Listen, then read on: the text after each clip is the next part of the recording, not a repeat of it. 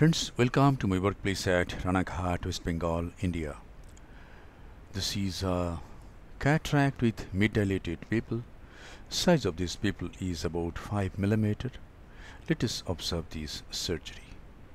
This is the main incision at around 11:30 o'clock, and this is a side port at around 2 o'clock.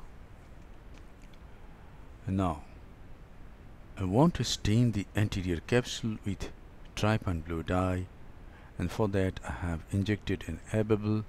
Beneath this air bubble the dye has been injected. This is adrenaline and this is phenocane. And now the dye is washed out. And now the anterior chamber is filled up with 2% hydroxypropyl methyl cellulose. And now it is applied over the cornea also for better visibility. And now is the time to do capsulorhexis and see what happens as I try to do rhexis with the Utrata forceps. I cannot puncture this because there is generalized weakness of the zonule, and I have to be really very cautious in this case. So I take a very sharp needle and raise a capsular flap. I hold this capsular flap with Utrata forceps, go anti-clockwise along the margin of the pupil to get an adequate sized rhexis of about 5.5 mm. Because of visco, the pupil has dilated a bit and we have got an adequate sized rhexis. Now hydrodissection is being done and the nucleus is mobilized. Visco again, and now is the time to introduce the phaco handpiece. Some superficial lens matter is removed, and now the handpiece is turned, the bevel is up towards the cornea, and this is submarine chop.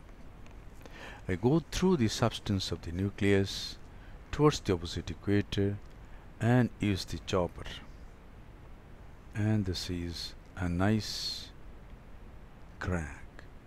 I rotate the nucleus 180 degree and separate the two heminuclei completely.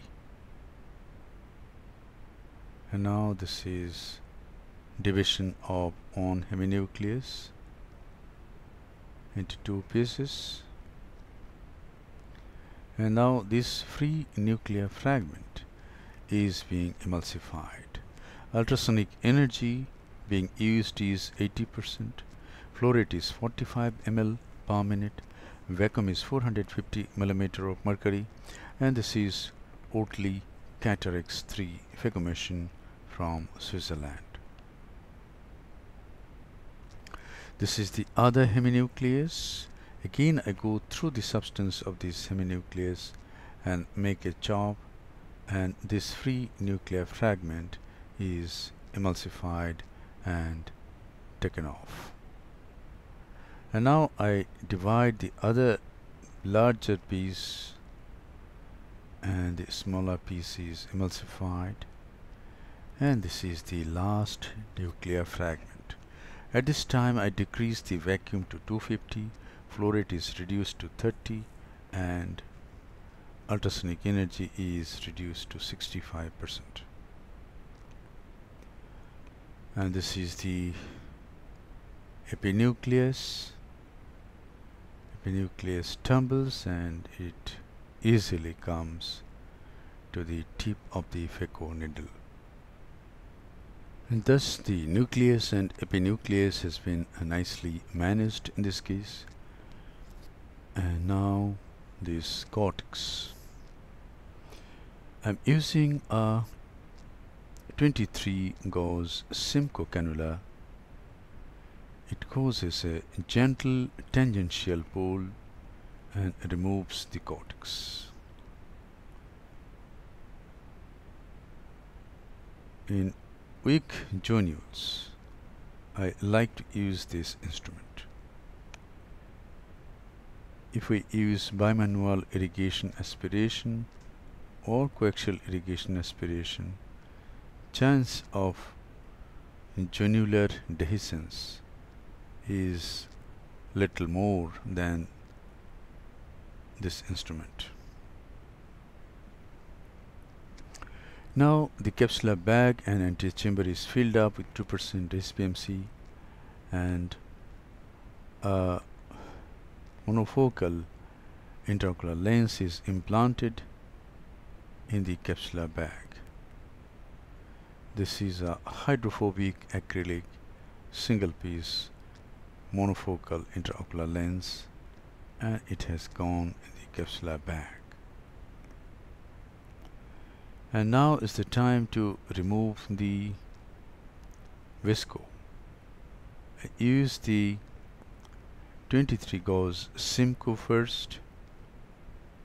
Go behind the eye, will also remove the visco between the intraocular lens and the posterior capsule.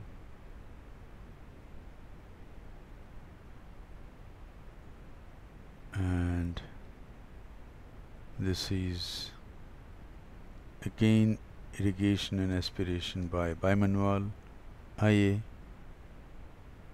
Again I go behind the intraocular lens and remove the visco from there, from the space between the intraocular lens and the posterior capsule.